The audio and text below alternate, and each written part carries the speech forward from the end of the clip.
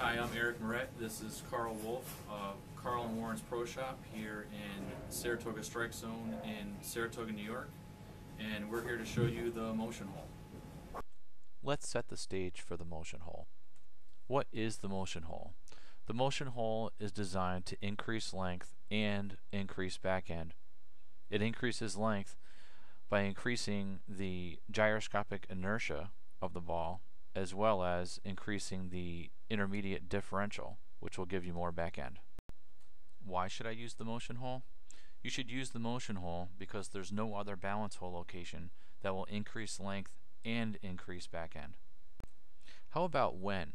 You should only use the motion hole when you have a brand new symmetrical or asymmetrical bowling ball, as well as a fully plugged symmetrical or asymmetrical bowling ball, and I'll explain further ahead in the video.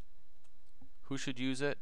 Anyone can use it, but this ball motion may appeal to those that are more speed dominant or those looking for a harder, crisper back end reaction.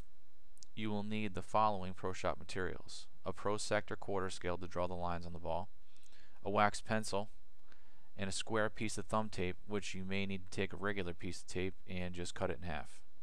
Here are the guidelines for the layout. If your horizontal positive axis point measurement is 5 inches or more, the pin will be beside the ring finger. If your horizontal positive axis point measurement is less than 5 inches, the pin will be over the ring finger. So you're probably asking yourself, hey, what happened to the exact science of dual angles?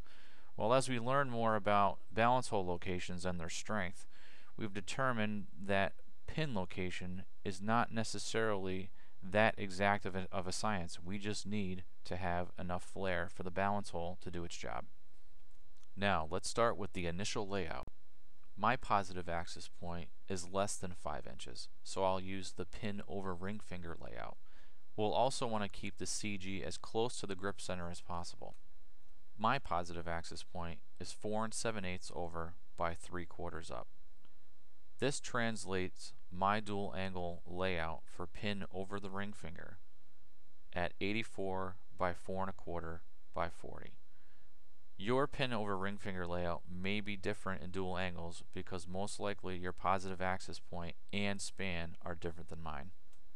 If you don't know what your appropriate dual angle layout is for either pin over the ring finger or pin beside the ring finger, you can always take an existing ball and draw a fake pin and a fake CG in the appropriate places and draw on your positive axis point and connect the dots between the pin, the positive axis point, and the CG, and you will get your val angle, your drill angle, and your pin to PAP distance that you can then transcribe onto your new bowling ball for the motion hole.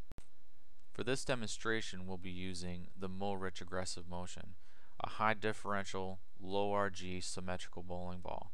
We'll first drill it without the motion hole to determine how the ball reacts. The fingers will be drilled to a depth of 3.5 inches. This removes as much top weight as possible. Since the motion hole goes on the bottom of the ball, we want to ensure that we have some bottom weight to work with so the ball remains statically legal.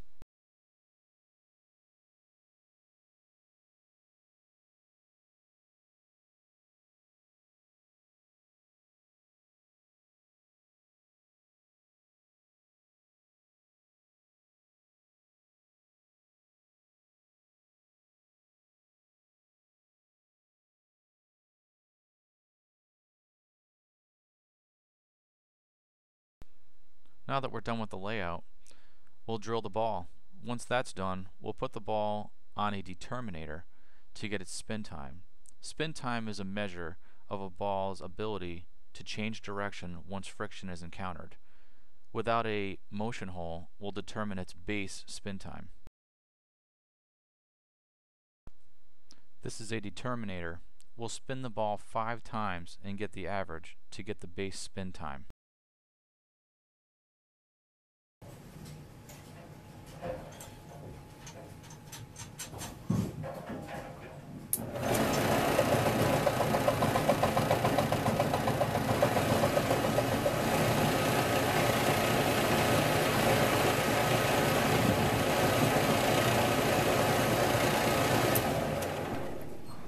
head out onto the lanes for a 3-shot sequence. As you watch these 3 shots, I need to stay pretty close to the pocket in order for the ball to strike. If I was looking for a benchmark reaction, I'd probably keep the ball the way it is. But since I'm looking for something more angular, I'll add the motion hole. As you watch the 3rd shot here, you'll see a slight miss to the right barely recovers. This will dramatically change once I add the motion hole.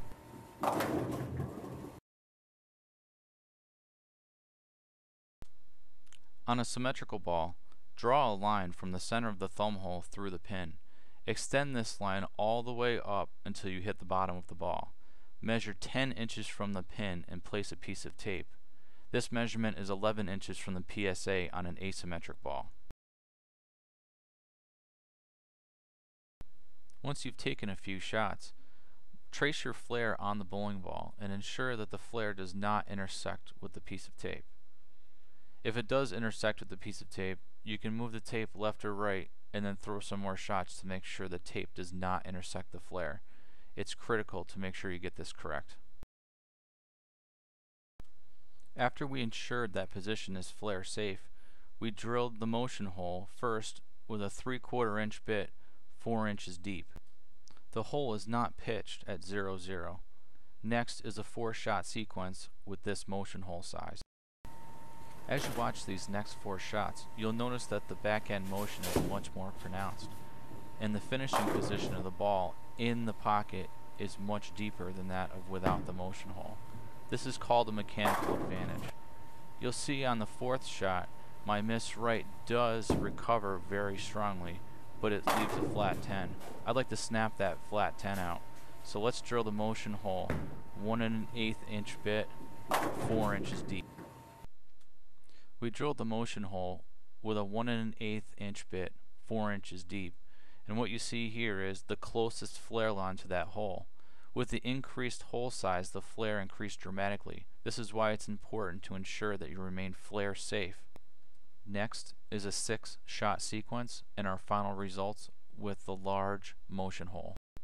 With the first shot, you can see that I'll need to move deeper as I lined up exactly where I was with the smaller motion hole. On the second shot, watch the ball leave the pin deck. This is displaying the mechanical advantage of the motion hole. On the third shot, I missed dead right. Watch the recovery and the finishing position in the pocket. This is usually a 10-pin lead for me.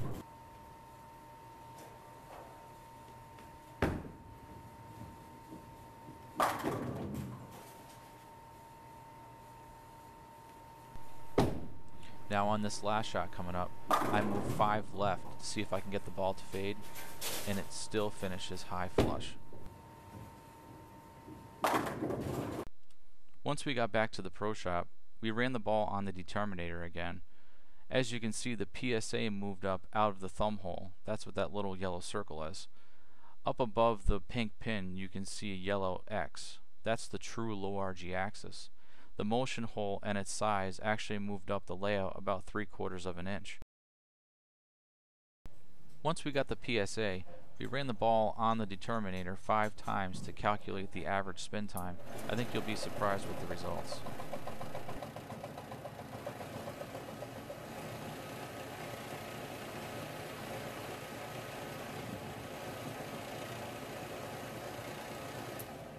That's an amazing decrease in spin time, about 40%. This would explain why the ball reacts so sharply to friction.